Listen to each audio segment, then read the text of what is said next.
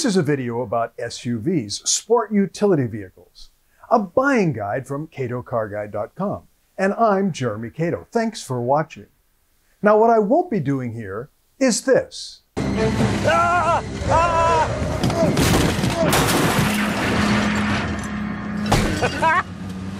This.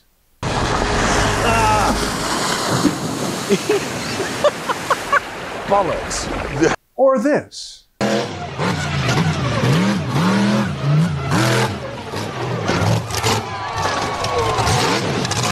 If I only had the budget.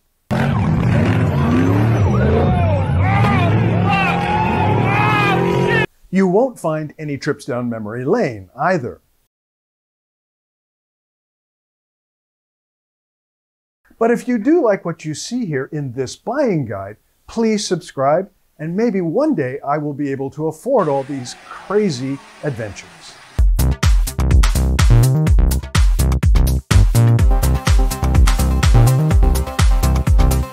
What I'm about here is a little more basic, but it might be a lot more valuable if you're in the market for a three-row SUV in about the $60,000 range. This video will give you a lightning-fast rundown of 8 of the top-selling three-rowers in this price range. You'll get an overview of each one, a rundown of the highlights and lowlights, one by one, my thoughts on how each one stacks up against the others, and reasons for buying or not. I'll be quick, straightforward, and I hope you find this insightful and useful. So let's go. Let's start with the 2025 Honda Pilot Trail Sport, a rig I just finished test driving. If you're a family looking for a reliable, spacious, and versatile three-row SUV, this should be on your list. Here's why the Pilot Trail Sport stands out. Highlights? Well, it has roomy first and second row seating. That's perfect seating for those long family road trips. There's also lots of cargo space and interior storage spots. You'll never run out of room for your gear. And the controls, they're easy to use. You do not need a doctorate in ergonomics to operate the infotainment system. On the downside, the standard touchscreen interface is simply too small. You might need to squint. Third row seating is cramped for adults and is best reserved for kids or very, very flexible friends. The acceleration is lackluster, and so is the braking performance. Don't expect to win any drag races. The Pilot offers 3 rows, reasonable power, and various trim levels. It is a versatile contender in this crowded segment. The Trail Sport trim, in particular, is geared towards light off-road adventures with its higher ground clearance and rugged features. Why should you buy the Pilot Trail Sport? It's versatile. It can be a family vehicle in the city, or you can take it for long off-road adventures to the cabin, to the ski hill, wherever. The cabin, well, the interior is incredibly practical, with ample storage and seating configurations. And it's capable in the Outback. The Trail Sport trim is one of the most capable three-road crossovers for light off-road duty, at least at this price point. So to sum up, the Pilot Trail Sport is a pretty darn good choice for families. It's versatile and it's practical. As for the driving experience, the V6 engine sounds great, but offers only average acceleration. The transmission can be overly busy. The braking is smooth, but the pedal feel, well, it's not firm, it's not comforting. In summary, the 2025 Honda Pilot Trail Sport is a well-rounded SUV that excels in practicality and versatility. But don't expect it to be the fastest or most luxurious option out there. But hey, who needs speed when you've got room for all the kids and their soccer gear and your camping gear? We'll turn now to the 2024 Buick Enclave. But before I say anything about the 2024, I need to tell you that for the 2025 model year, Buick plans to launch a significantly upgraded version of the Enclave. For now, the 2024 Buick Enclave is spacious and comfortable. It offers a smooth ride and plenty of features. Here's why the current Enclave stands out and why you might want to consider buying it. On the upside, generous cargo and passenger room. This is perfect for family road trips and hauling all your gear. There's a quiet and smooth ride. You'll enjoy a peaceful drive even on rough roads. You'll find plenty of standard features. You get a lot of bang for your buck. And there's lots of device charging solutions, which in this day and age, this is important. Keep all your gadgets powered up on the go. On the downside, well, this one is pricier than a lot of non-luxury rivals. You might feel the pinch in your wallet. Interior quality doesn't look or feel premium, despite the higher price tag. And the Enclave lacks many modern technologies. Some competitors offer more advanced tech. The Enclave is a large, stylish, and upscale SUV. It's in fact one of the most spacious in this segment. So it's great for carrying people and cargo. The tried and true V6 engine, well, it delivers strong power and competitive fuel economy. While it's not the most high-tech SUV, it provides the essential infotainment and driver assist features you need. As for the driving experience, that old 3.6-liter V6, it offers decent power. The brakes are smooth, but require a longer stopping distance. Why should you buy the 2024 Enclave? The roomy interior. The Enclave offers generous passenger room, especially in the front and second rows. The third row is more spacious than some rivals, though not best in class. Then there's the smooth and quiet ride. The Enclave excels in providing a comfortable and quiet driving experience. It's also a practical rig with plenty of cargo space and storage solutions. So the 2024 Enclave is a decent choice for families looking to buy a rig that feels a bit upscale, is spacious, and offers a comfortable ride with plenty of features.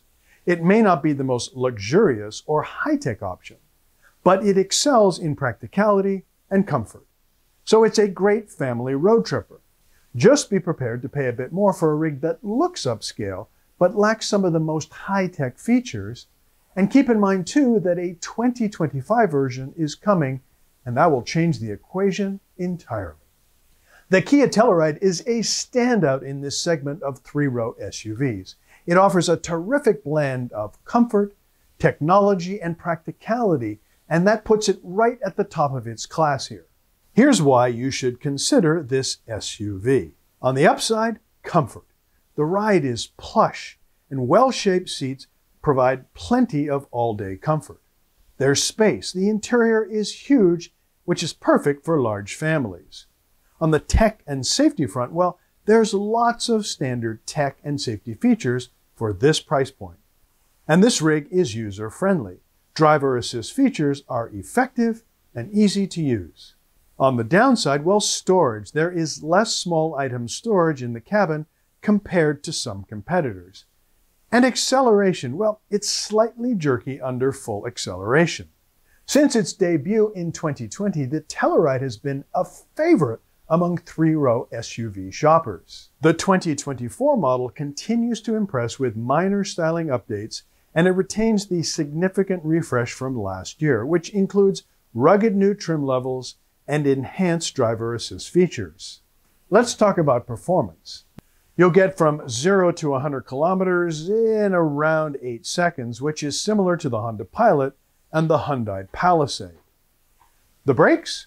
They're strong and reliable. They bring the Telluride to a stop very quickly with no muss and no fuss. As for handling, the steering is light at low speeds, the rig is stable around corners, and there is minimal body roll. Why should you think about buying the Telluride? Let's start with comfort and space. The Telluride offers a quiet, upscale cabin with adult-friendly third-row seating. It's an ideal rig for long trips and large families. There's also a lot of value here. The extensive standard features and advanced safety tech, well, they get you a lot for your money. The Telluride is a reliable, well-rounded, and value-packed three-row SUV. This rig stands out in a crowded market. Its combination of comfort, space, and tech features makes it a top pick for families looking for a three-row SUV. Plus, it's got that cool parent vibe without trying too hard. The Hyundai Palisade is a Kia Telluride in Hyundai clothing. They share the same mechanical bits and pieces under the skin, and even the skins aren't all that different. But that means the Palisade is a great combination of value, comfort, and capability. Here's why you should consider this SUV. On the plus side, the spacious interior. There is plenty of room here for adults in all 3 rows. And the high-tech features. This rig comes with a plethora of standard and optional tech features. The comfortable ride. The ride quality is well above average. On the downside, well, handling is not as sharp as some competitors, and fuel economy is mediocre. Like its Kia cousin, the Telluride, the Palisade made its debut in 2020. And since then, it's really built a reputation for delivering to families space, comfort, and technology. As for performance, the acceleration here is average for the class. The braking is strong and predictable. And the handling, while not the sharpest, is competent. When we are talking about comfort, well, I like the noise levels. They're minimal, and there's very little road noise, even at highway speeds. Why should you consider buying a Palisade? There's lots of value for money here. This rig is packed with features at a competitive price. It's comfortable. That is, it's ideal for long drives with family or friends. And I like the luxury touches, especially in the calligraphy trim. This offers a premium feel without a premium price. In short, the Palisade is a well-rounded SUV that ticks most of the boxes for family buyers, especially at this price. It's spacious, comfortable, and loaded with technology. It's a strong contender in the 3-row SUV market. If you can overlook its average handling and so-so fuel economy, the Palisade offers excellent value with a touch of luxury. Next, we come to the Toyota Grand Highlander, which, as you might guess, is a bigger version of the long-running Toyota Highlander. And this is for families who need more space and more comfort. Here's why you might want to consider this Toyota SUV. Let's start with passenger and cargo space. This rig is spacious, and it has one of the most adult-friendly third rows in its class. The comfortable ride, I like it. This rig is smooth over bumps and ruts, and this makes long drives more pleasant. You'll also get lots of standard features and outward visibility. Well, it's easy to see out of this rig, and this is good for safety and for driving confidence.